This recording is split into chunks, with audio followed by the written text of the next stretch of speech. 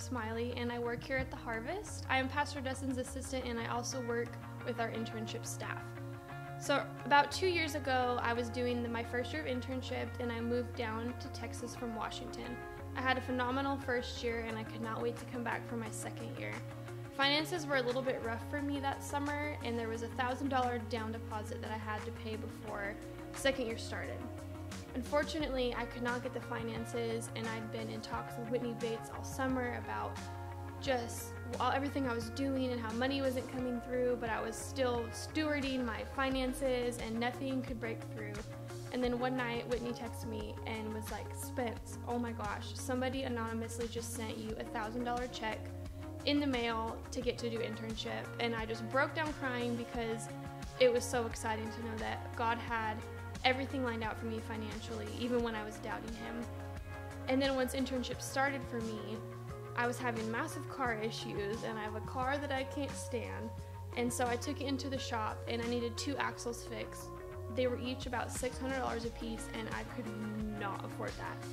And so I came back to internship the following Tuesday, and we ran our prayer time, and April Wyatt, who was a former intern, comes up to me after prayer time and was like, "Spencer, I feel like God was speaking something to me for you." And so I said, "Well, what is it?" And she said, "I feel like I'm supposed to write you a check for $600, and it has to do with car issues." And I just began to cry again, and I broke down, and I just could not believe that God was using other people to bless me financially and really show me that he was my provider. And so moving along with the year, I graduated, and it was amazing, and I got hired at the church, and we began to do this Heart for the House campaign, and I was so excited because I was looking forward to giving and investing in myself financially and serving at the church. And so all the money that I was saving for my future, for getting married, for saving for kids, for saving for an apartment, I was gonna have to put that on hold a little bit, but I was more than willing to do that.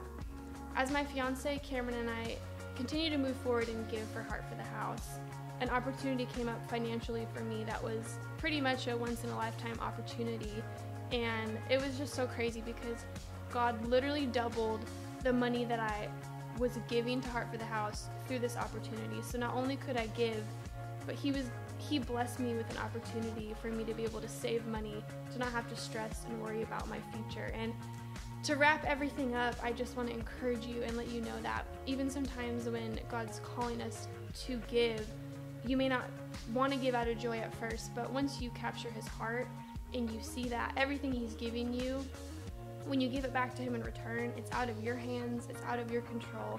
And when we put things back into his hands, he can do what he wants with it. He can put his power on it. He can bless it. And so I just want to encourage you that I was strapped in a financial situation, and God always came through, whether it was through a person, a check, an opportunity. He can come through for you just like he came through for me.